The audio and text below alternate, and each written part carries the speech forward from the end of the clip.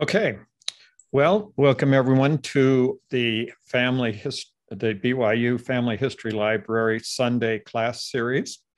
I'd like to remind everyone that these classes are recorded and put up on the BYU archive of all of the classes on the BYU Family History Library website, which is part of the Brigham Young University website.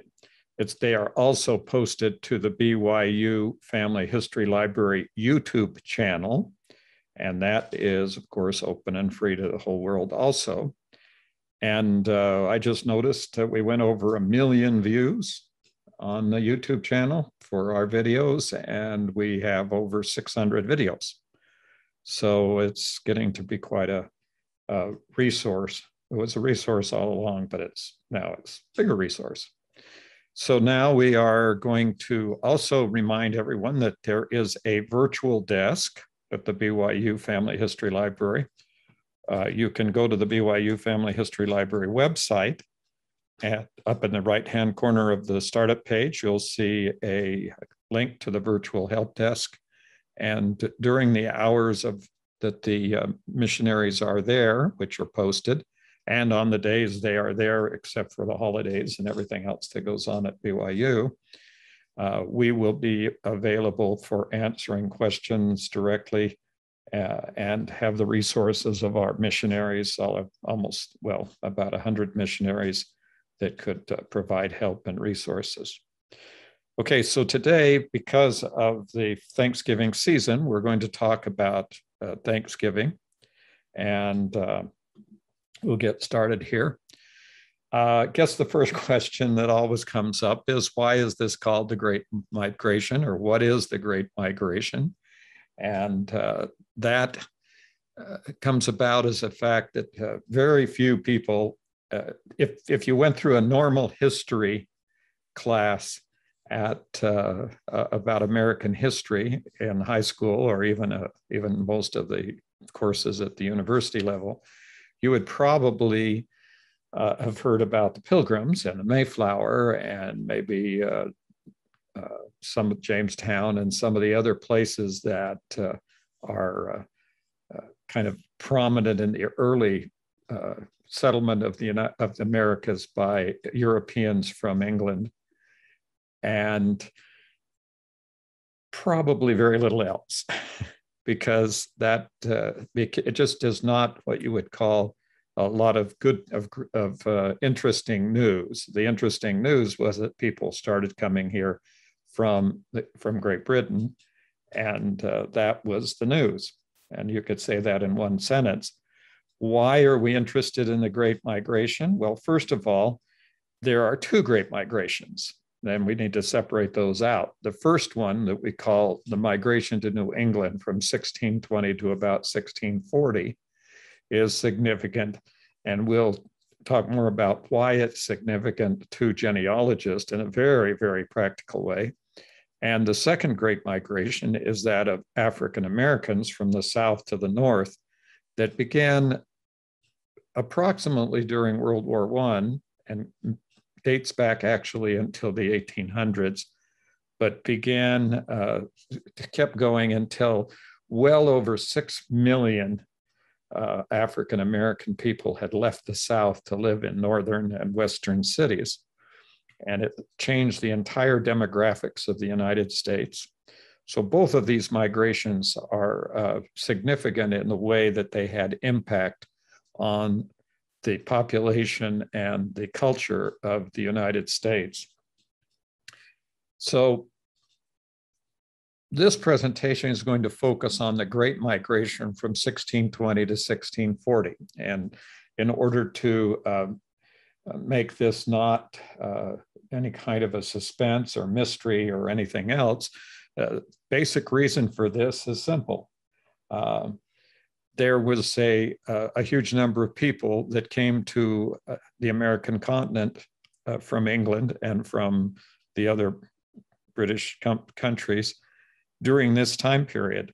And as we'll talk about in just a few minutes, as far as the records have been able to be available, and they are available to the people who did this, there is a list of every single person, man, woman, and child, who came to America between those two periods, from 1620 to 1640, an exhaustive, complete list.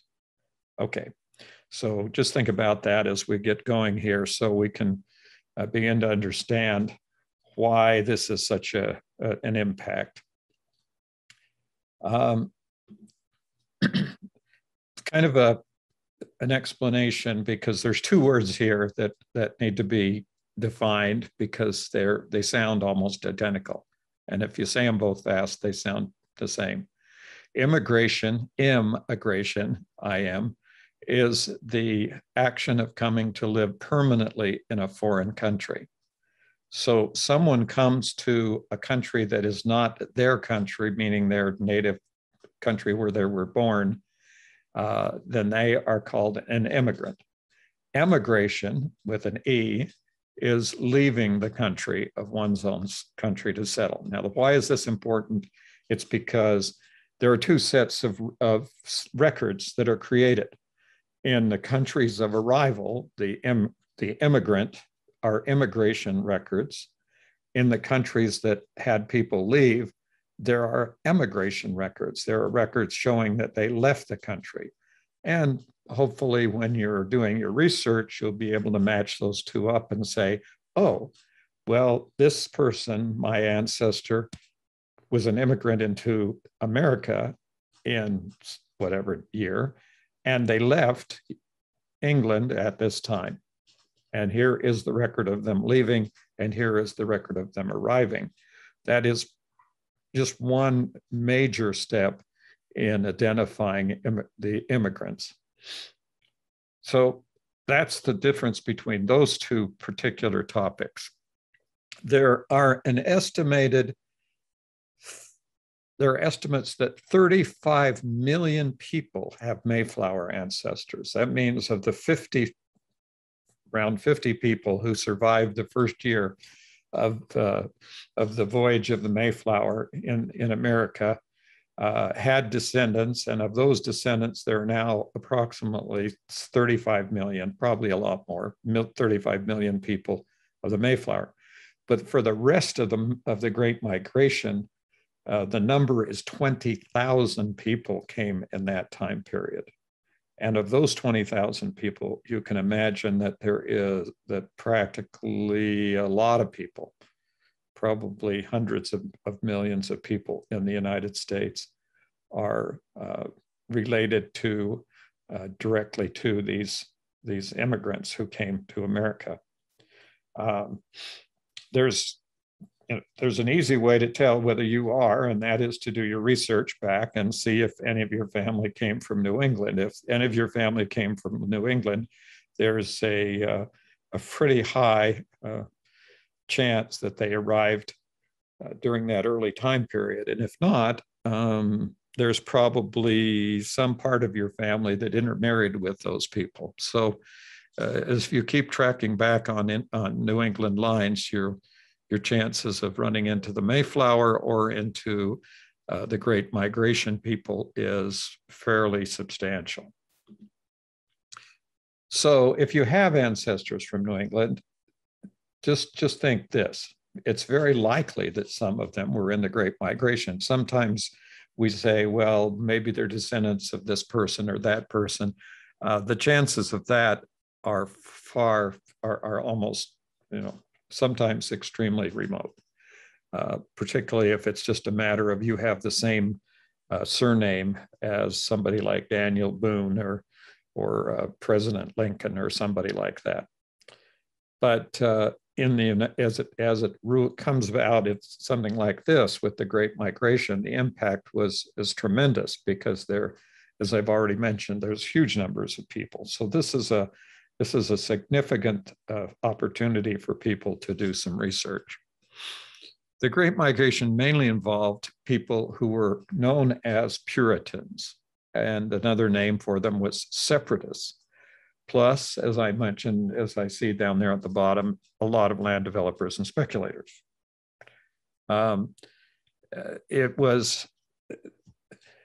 The people who were not part of the religious sects who came to America, and they weren't all uniformly the same religious background, but the predominant ones who came early on were what were ultimately called Congregationalists.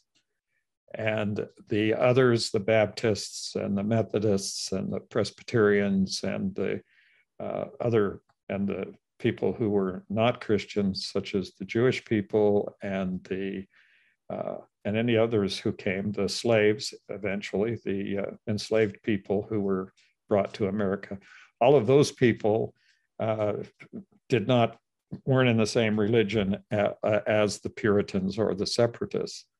And to think that there was anything, let's say, call it unique about the way that the reasons that they came and why they were here is not very difficult to understand once you get back into a little bit of English history. The main issue was, of course, that there was extreme persecution of people who were separatists, who had separated from the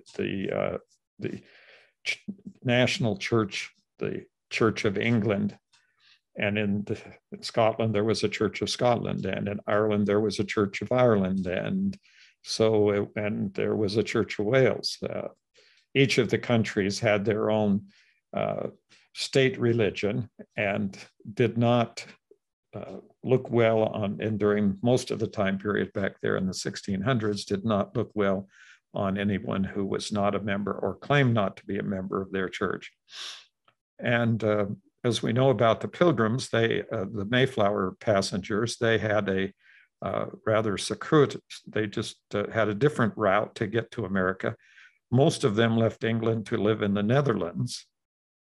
And then later, after having been in the Netherlands for a number of years, enough time for people to have families and children and whatever in the Netherlands, they decided as a group to move to America, and that's how the Mayflower people got here.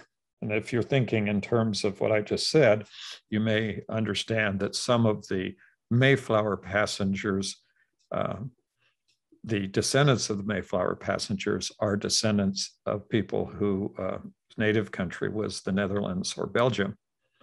So there's a little bit of complication here when you start thinking about the Mayflower people as being somehow completely unique from the rest of the people who in the United States are descendant from lots of different parts of the world. So there's other names. They were called independents, and they are the English Protestants in the 16th and 17th century. And they had there was a perceived corruption of the Church of England, and they wanted to form their own local churches. And as it says here, they were labeled as traitors, and they left. And coming to America was kind of the ultimate issue, because there was no government here officially at that time, because there were no European, English-speaking Europeans here in America at that time, except for a few traders and others who had come earlier, and explorers, whatever, who had come earlier. So these were some of the earliest settlements. The other settlements were in Virginia, and they involved a different set of people. The mechanism that brought them here was interesting, because what happens is that the King of England, or whoever the ruling monarch was at the time, technically owned all of the British claimed lands in America, which extended in sort of a unresolved way into the western part, clear to what they basically had heard about as far as the Mississippi River was concerned. And that was the British claim. But the British claim was interesting because the king, in order to raise money, usually to fight some kind of war or whatever, would sell off his property and give grants to nobles to gain their favor and maintain his political position as king of England. And so the land that was here was basically a land that was out there for development as far as the people who received it were concerned. They didn't view America as being a place for religious liberty or escape from tyranny or anything else. All they viewed it was it had some value and they could sell it. And so when I mentioned land developers at the beginning, if you get into the land development history of the United States and you begin to look at the Massachusetts Bay Company and the Virginia Company and these other companies that were formed in England to sell land in America, then you begin to understand that almost everything that happened in America was directly related to land development and real estate sales. The people who came on the Mayflower, for example, when they landed in Massachusetts, had landed in the wrong place. They were supposed to land further south in the Virginia Company. They were aiming for the area around Long Island in New York, which they missed by quite a bit and ended up in Massachusetts. And so for the first year, they were, in a sense, you would call them squatters. They were people who were living on land that they did not own and had no right to. And it was only after different boats went back and forth and they negotiated a different deal, and with the formation of the Massachusetts Bay Company, Land Company, then they were able to gain any kind of rightful ownership to the property that they were living on. So this is a pretty complex thing. And if you think about what I'm saying and in terms of genealogy, then you'll begin to understand that some of the records that we want to look at are land records and from the earliest times. And that these records are generally available online, some in the towns and counties of New England, yes.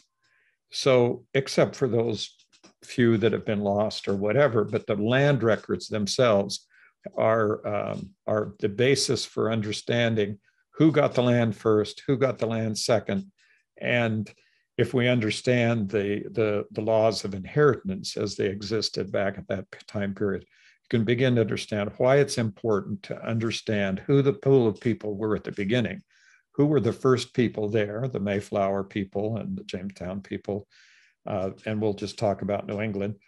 That the New England people were the people who could who were there with the land, and then they began to sell the land off and divide it and do subdivisions. And does it sound like something going on in the United States? Yes, that's kind of the history, folks. And that's exactly what was going on here. So we have passenger lists, we have the land records, we have diaries, journals, letters, manuscripts, censuses that were taken, and immediately we have tax records because this land was still considered part of Great Britain, and they weren't about to let people live tax-free anyplace, and so there were tax records and real estate tax records. And as you go through the New England town records, where the most of these records were kept, it's pretty easy to see when people leave to go someplace else because they vanish off the tax list. And then it's up to the researcher to find out where they went. So this is kind of the background, the idea of what was happening over here. If you're thinking in terms of the great deal of information that has been created about the Puritans and about the way they looked and the way they dressed and the way what they did and how they lived, then you're probably buying into a kind of manufactured story. I hate to tell you this, but manufactured story that started clear back right after they arrived, as a matter of fact. And this statue here of Samuel Chapin is an example, because the way that they were dressed here with the high hats and the breeches and all that was probably not consistently the way the people dressed at that period of time. So the ones of the Puritans who did become Congregationalists, beginning with the Cambridge Platform of 1648, became regarded as the religious constitution of Massachusetts, and that became, in a sense, the state religion of Massachusetts. And so if somebody didn't agree with that and came to Massachusetts, what happened to them? Well, they left. And that's why we had people going into other colonies with more, let's call it, expansive views of religious freedom, such as Rhode Island and to some extent Connecticut. And so the people who came to those other colonies later were the people who were, let's say, not particularly welcome in Massachusetts. So this is a kind of a different, the way that the law looks, and everything that when you're doing your research in New England, these are the kinds of things that you need to know. Did your family come from Rhode Island? If they came from Rhode Island, their religious background and how they lived subsequently and where they went subsequently is tremendously different than if they came from Massachusetts. And if they came from, if you're able to trace your families back to New Hampshire and Vermont and some of the other New England states, then basically you are that's where your line comes from. And the fact is that with the intermarriages, however, as I've mentioned already, it's very, very possible that some of your family lines may entirely go back to these to this group of people. Okay, so here's kind of a graphic of the streams of immigration from England, the people who left England to come to America between 1620 and 1642. You'll see that a significant number of them, if you look at this carefully, went to the islands, the Caribbean islands. Obviously, somewhere back in England, someone told them that living in Massachusetts was a lot harder than it was to go to St. Kitts or St. Croix or Bermuda or someplace, or Antigua, because that would have been it would have been much easier to live and have a lifestyle down there in the Caribbean to some extent.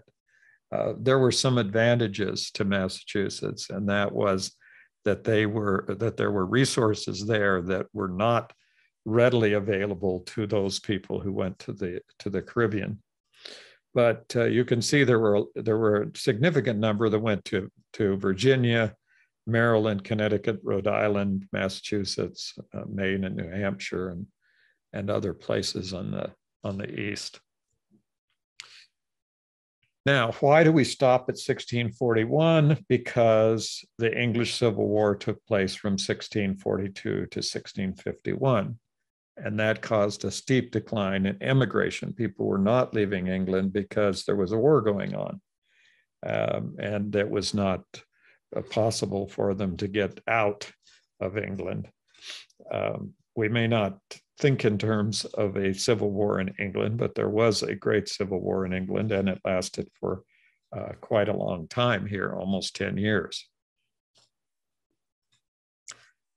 Now, there are just amazing number of libraries and archives of the records about these early immigrants and their descendants. It's hard to comprehend how much information is available about these families. It is just overwhelming.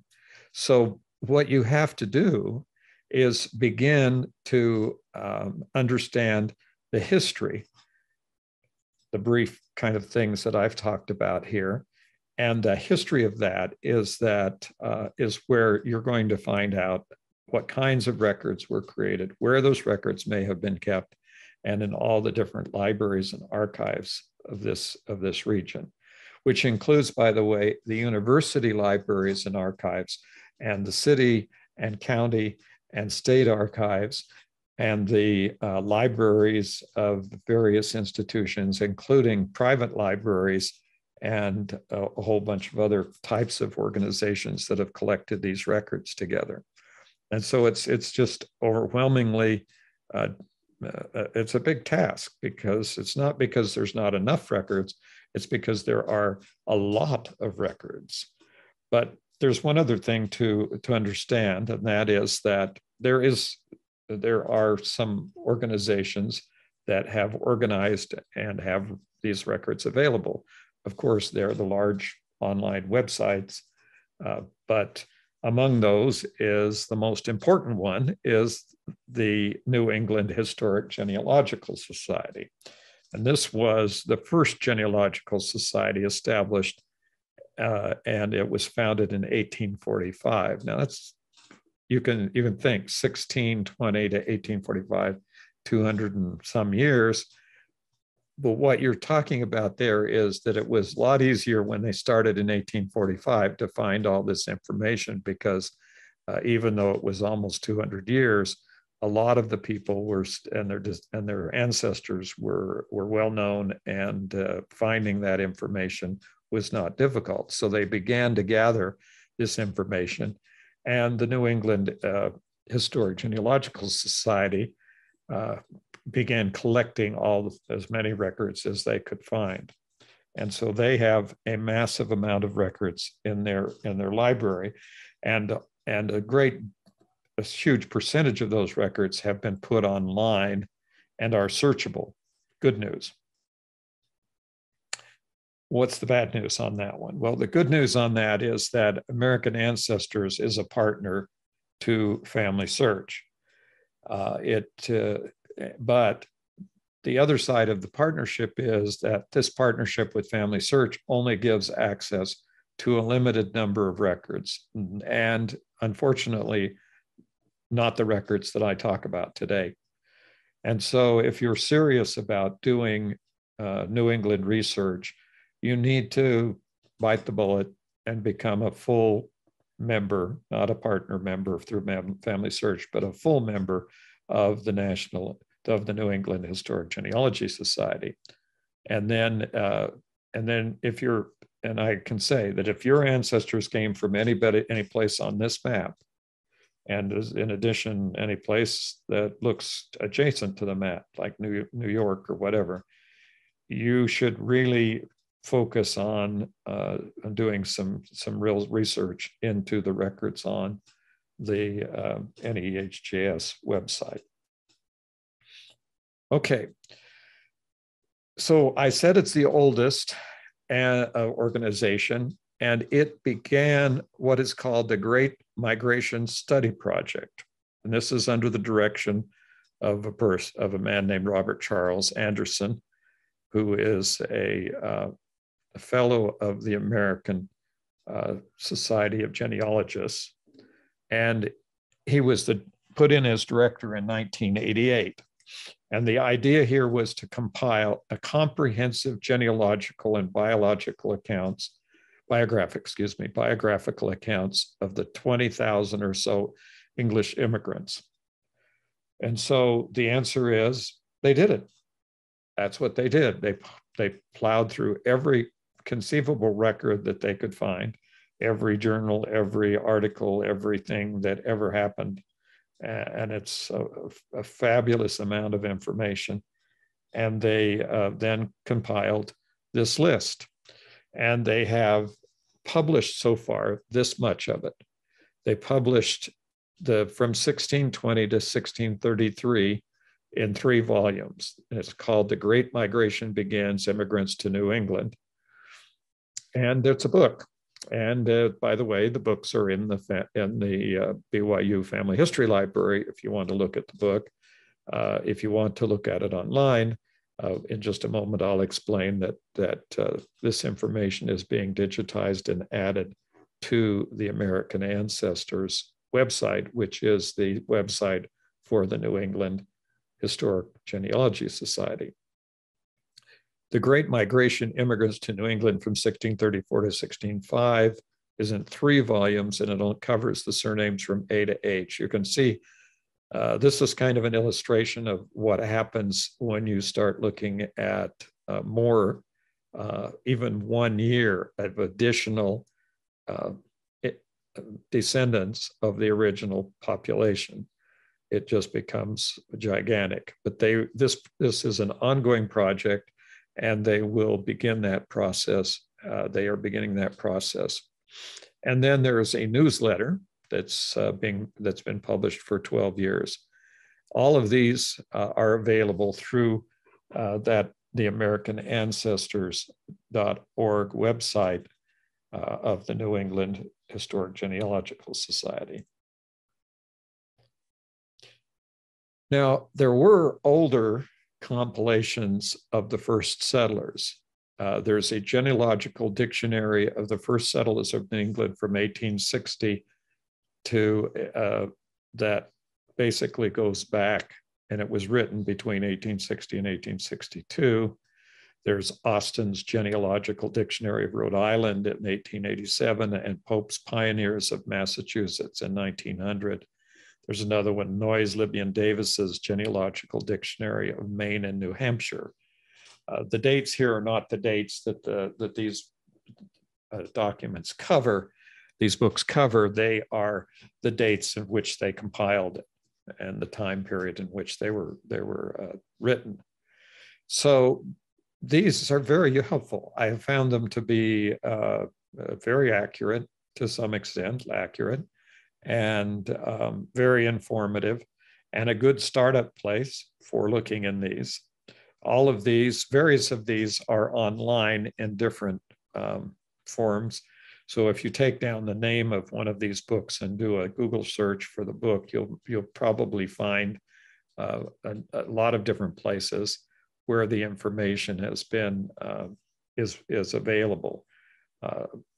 So it's a generally type of thing that when you get to this point, you're going to be using Google a whole lot to keep finding additional resources that are available in different libraries and in different formats. Some of it online in digital format, some of it in books, some of it in digitized books, and as you keep going.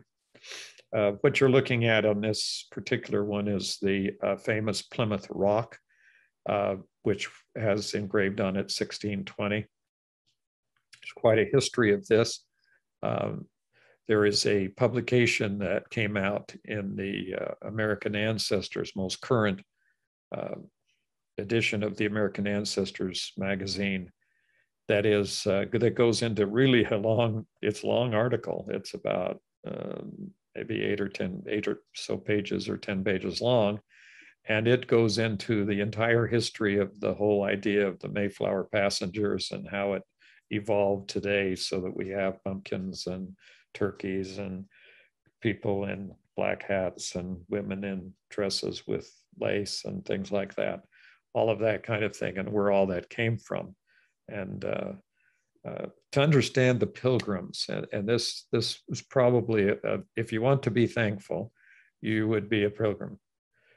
They were thankful people. And why were they thankful? Because they arrived in Massachusetts on November 11th. Go look at the weather today in Massachusetts, and you can see what it would have been like for them to have landed at that point in time. One of the myths about the Pilgrims is that they built log cabins. Well, they didn't build log cabins because they didn't know how to build log cabins. They'd never seen a log cabin, and they didn't even know what the log cabin looked like. And so that was not something that they had. They were on their own. They had few resources, and most of them lived in the ship. And during that first winter, about half of them died because it was the severe malnutrition because of the temperatures and the disease and everything else. And the few that were remaining planted crops and had a fairly good harvest and some substantial help from the Native American population. And yes, they did celebrate, and they had a celebration. And that is what is kind of become the idea of how these things all work. Okay, so the Great Migration Study was from compiled accounts checked against original source materials. So they started out with the lists of all these people, and then they checked it against original source material to verify that they were actually part of this group of people that were in there. Now, the advantage to genealogists as you go back is that when you get into the Great Migration Project area, and or you get to the Mayflower passengers, you have a substantial number of people who have been documented beyond the normal human capacity to do documentation. So this doesn't mean they just had a few sources, but this means that they were exhaustively researched to the point where each of these people is whatever completely. Now, here's the problem that I see. And this is going to be kind of an different observation. When I have two passengers on the Mayflower, Francis Cook and Richard Warren, and what happens with these two people is that I have them on my follow list. It used to be to follow these people. And that means that Family Search sends me a list of the changes to these people every week. And I usually in a normal week, I will get somewhere around 167 changes on about 20 or 30 people. And about 2/3 to 3/4 of those will be on the 4 or 5 people that are related directly to the Mayflower. And I call these people revolving doors because the information just comes in and comes out. Because basically, folks, this is the gold standard. There is no way that any individual without the support of this kind of an organization could do this kind of research in depth. And the reliability is extremely high. If you find something that you think disagrees with this, you are more than welcome to contact the National Historic Genealogical Society and have them review your work. They will be glad to review it and tell you where you were wrong. But that's basically the situation here. As far as the Mayflower, there is no controversy. There are no unfound children. There are no dates that are wrong. There are no dates that are known that are not. If they're unknown, they're unknown. And if they're known, they're known. It's just not it's a completely resolved area of American genealogy. And the fact that people go in there incessantly and make changes and try to add in information that they got through their path file or whatever they're using is it's unfortunate, because it's a lot of time spent by people doing work where that work does not need to be done. And there is no question that all of these people have had their ordinance work done as far as members of the Church of Jesus Christ of Latter-day Saints should be concerned. Okay, so the digitized results of the project are on the New England Historic Genealogical Society website, as I've mentioned, AmericanAncestors.org. And this is the website. And here's you can specifically search the Great Migration Study. Um, there's hundreds of different sets of records on the American Ancestors site. And there is a search, and when it talks about the category, you have a long list of categories. You can search one database and specifically, or you can search generally across all the records. I would suggest doing your research and doing specific searches, doing as specific a search as you're able to do given the research you have, because that will be more efficient in working with this particular website, the American Ancestors website.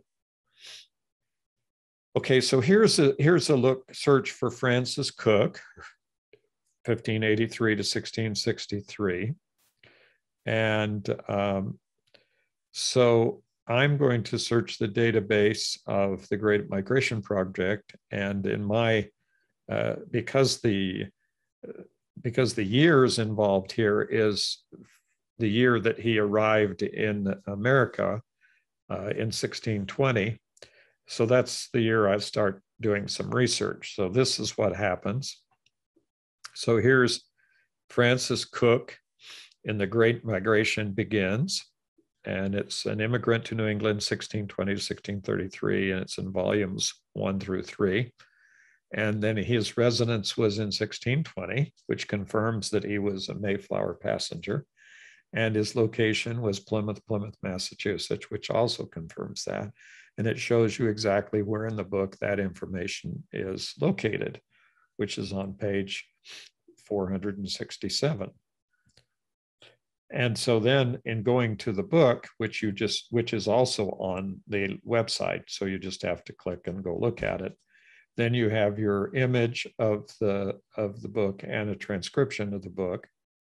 So basically, here is the information on Francis Cook. His origin was in Leiden, Holland. He migrated in 1620, and his first residence was in Plymouth. So, for example, here with Francis Cook, we have no information about his parents. Zero, zilch, nothing. Over 100 years of research by people who have spent literally fortunes on researching these people have been unable to find Francis Cook's parents. So this is just a reality, and I'm not discouraging anyone because there's always that possibility. But I would suggest that possibility is probably a difficult one because many of these people changed their names to avoid the persecution from the Church of England in England. So his name may not have been Francis Cook when he was in England and when he moved to Leiden. So from that reason alone, it starts to become very difficult. But here we have enough information to establish the identity of his wife, who was a Walloon, and there's also documentation on all of his children, and there are no extra children that have not been found. Okay, so here's as much information to get you started. Now, we've got a lot more to do. You've got the image of the page. You have a citation here, which is quite long. You have a description of the page of where this volume came from. And in addition, they're going to give you down in the right-hand corner tips on how to search or watch a video on search or guides to using the database and how to learn from their experts. So there's a lot of information. You'll notice that volumes 1 through 3 appear at the top of the page. This is page 467, as I mentioned. There are 2,386 pages in those 3 volumes. So this is a substantial work.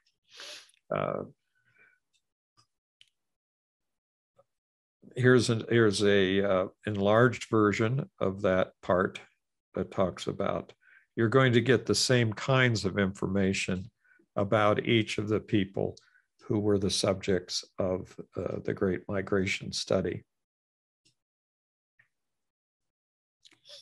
Here's some of the original records.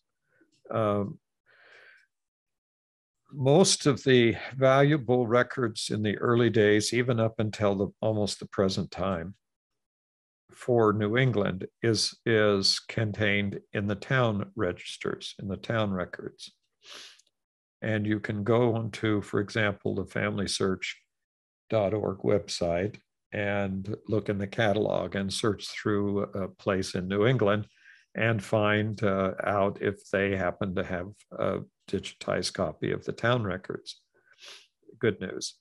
They do, then what? Well, they are not indexed. They are chronologically written by the town in the town records. And so you need to start searching these records by getting the earliest one that might apply to your family name, the person you're looking for, and then research it line by line and go through and look and see if you can find a mention of that particular person. Now, what happens when you do that? Well, the gold mine, for example, and doing that and sitting there in the library for days and days and reading the town records in Hopkinton, Rhode Island, for me, was the fact that I found John Tanner's birth record. John Tanner was my sixth generation back great grandfather, and he's famous as being the one who joined the Church of Jesus Christ of Latter-day Saints, at least among those of his descendants.